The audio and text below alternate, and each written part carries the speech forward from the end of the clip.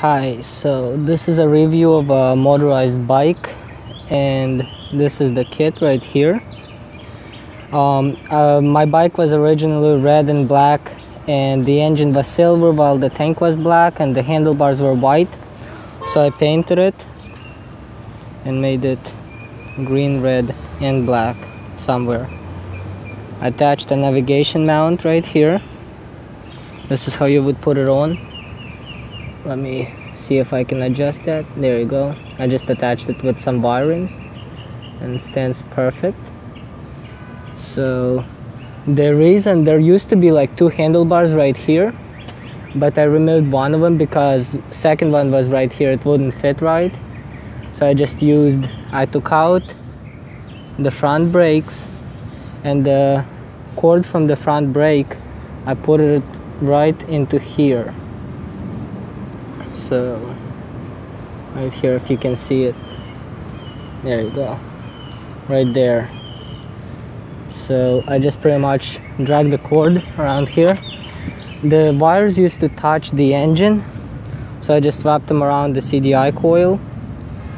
Also, this is a Chinese engine, so the bad part about this is that it breaks all the time.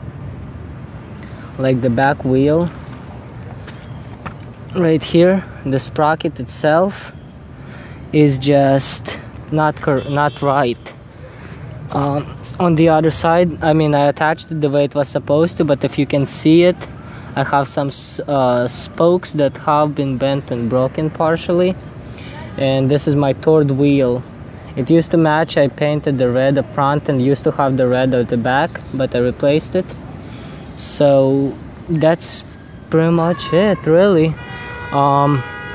Next, I can start this engine for you and you can see how it sounds. Alright, so now the engine is started. There used to be a button on the other one, but I took it out and I just use a key in between right here.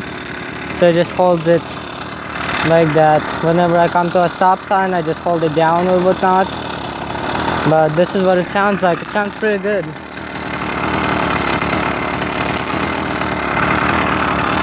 Alright, so this is your throttle right here.